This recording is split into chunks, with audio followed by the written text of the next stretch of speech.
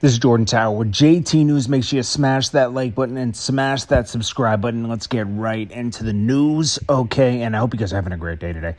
All right, so first off, we will start with T-Pain. This is 2000, well, the past couple years, but especially this year's Godfather to hip-hop. Because most of these young rappers are using auto-tune. And this is their Godfather right here. He made it popular. He got everybody on auto-tune. And just when you thought it was over, when Jay-Z dropped DOA, Death of Auto-Tune, it came back bigger than ever.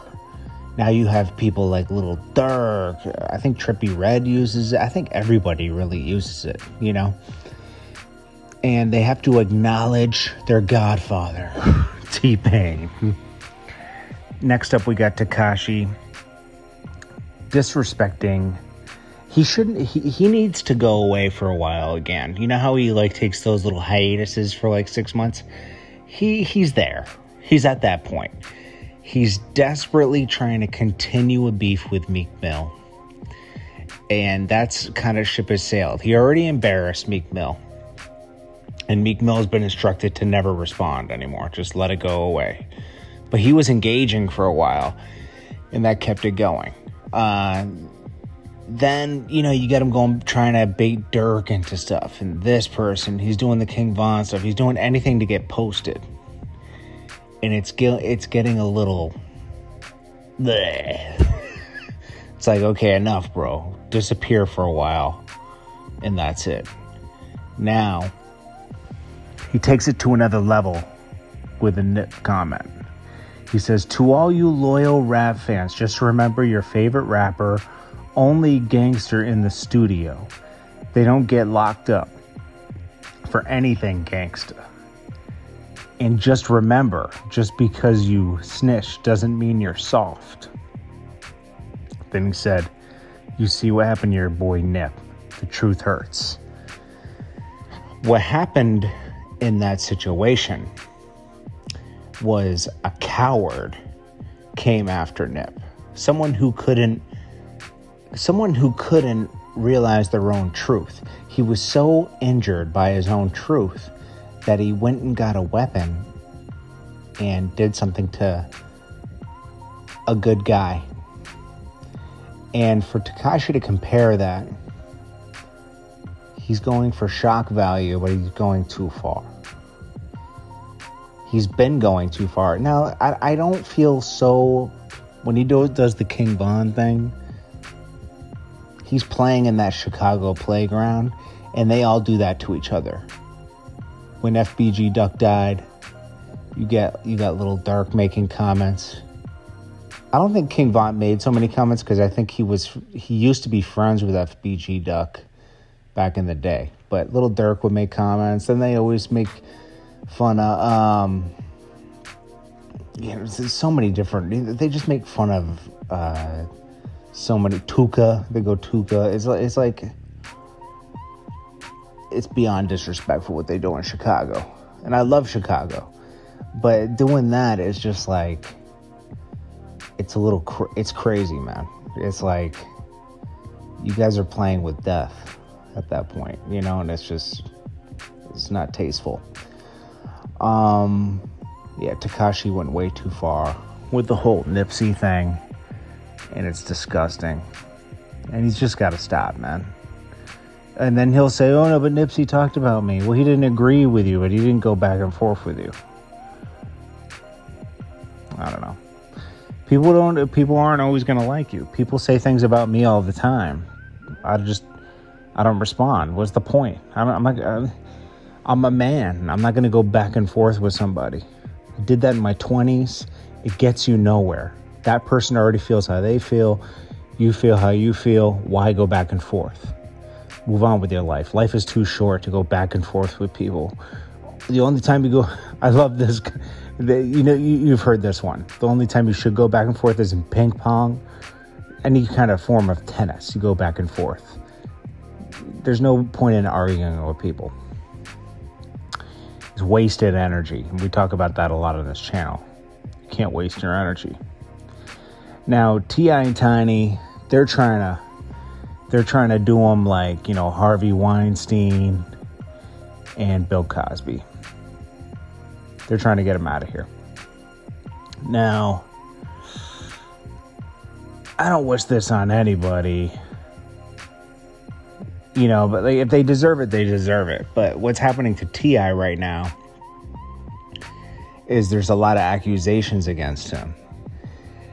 And we haven't seen like concrete evidence. And you got to remain in the middle on these things until it goes to court. Because right now we're just being bombarded. I think like a total of 12 people. I keep seeing like 6 more people come forward, 2 more people come forward. Like it's just adding up. It's at a point now where it's not just 1 or 2 people. It's like 10 people, And I don't know if he's going to be able to come out of this. Now, yeah, T.I.'s done his canceling in the past. He's done his judging on people. He's been a bully. He has.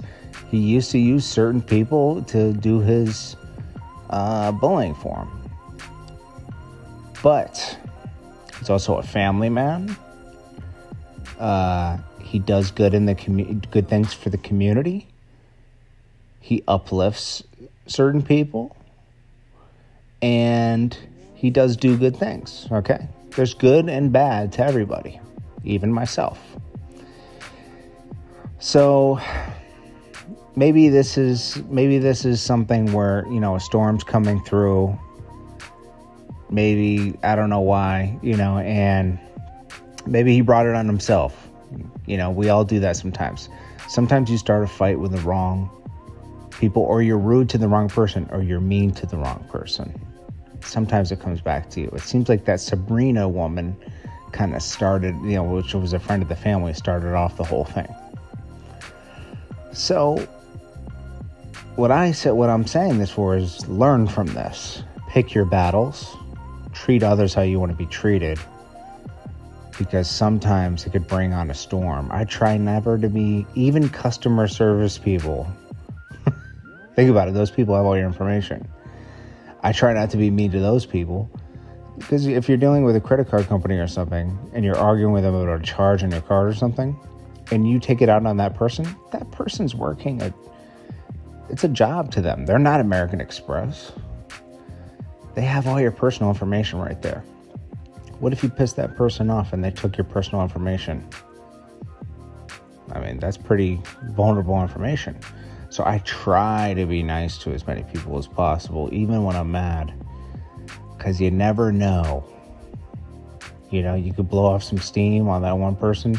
That's just someone who's on the phone all day. That's a hard enough job as it is. So they're trying to get T.I. out of here. And they're getting a lot of headway, I'm going to be honest with you. We'll have to see what happens. I don't know, man. I'm just keeping you guys up to date. But it's not little sites posting this. Like, it's not... And by no means, Shade Room's not little. But, these are, CNN, New York Times. These are things of institutions that have been around for, 20, 40 years. Then you get big ones like Vulture that have been around since 15 years ago, this is a stain that never comes away. You start losing sponsors and everything. It's not a good situation.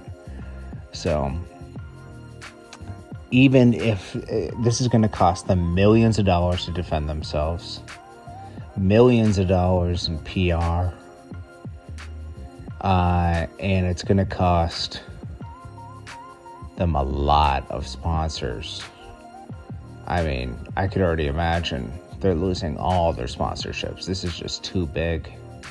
And I imagine he'll never take the podium to speak for Atlanta with the mayor again. This is a stain that doesn't get removed. But we'll have to see what happens. You got to remain in the middle on this because you don't know if he's wrong or right. We don't know. We don't know. But anyways, and you got to remain the same with the victims. This is Jordan Tower with JT News. Let's just take this. Protect your energy today. Don't let anybody take your energy away from you. I saw a great quote today. It said, "You wouldn't let thieves in your house. Why would you let these people get into your mind and try to steal your joy?" I like that a lot. Protect your energy. Keep negative things away from you, because you know what? It just eats away at you and it takes your confidence away. Anyways, guys, this is Jordan Tower with JT News. I appreciate you guys. And I will check you guys on the next video. Peace.